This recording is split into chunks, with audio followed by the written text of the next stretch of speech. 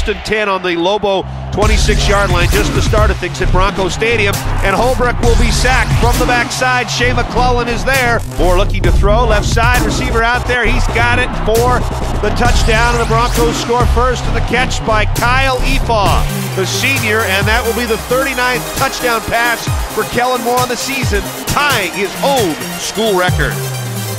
Moore looking for the end zone. Touchdown Broncos!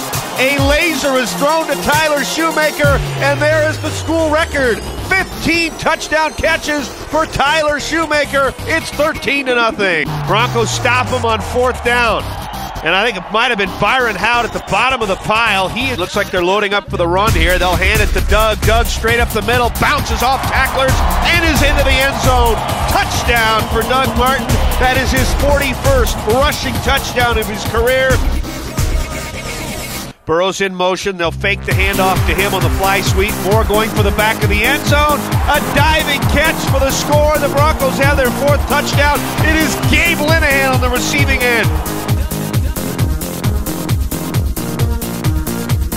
Martin shoots through a hole on the left side, gets to the sidelines, 20, 10, he will not be denied. Touchdown, Doug Martin from 40 yards out, it's 37-0.